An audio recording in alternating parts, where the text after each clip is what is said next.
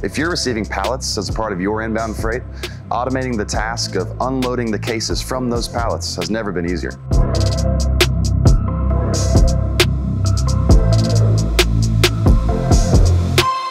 We're here launching a new product called QuickBot. It's a plug-and-play depalletizing solution that could be the newest member of your logistics team.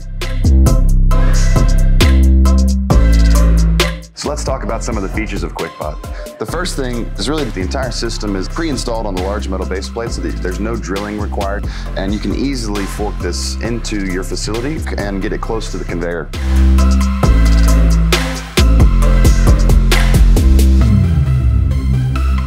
We've designed QuickBot with everything that you need for depalletizing, and we've made it simple to deploy. First thing is to pull out the doors to expose the pallet location.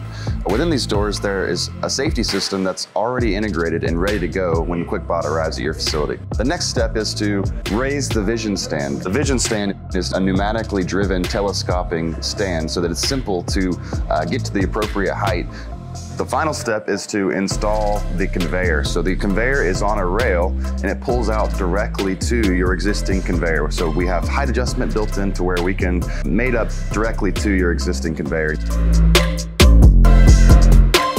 Because of the perception that's built into QuickBot with vision technologies, we can do on-the-fly case recognition. So there's no need for any type of system integration to your WMS or WCS. Simply bring the pallet load to the source location and we can begin picking the cases.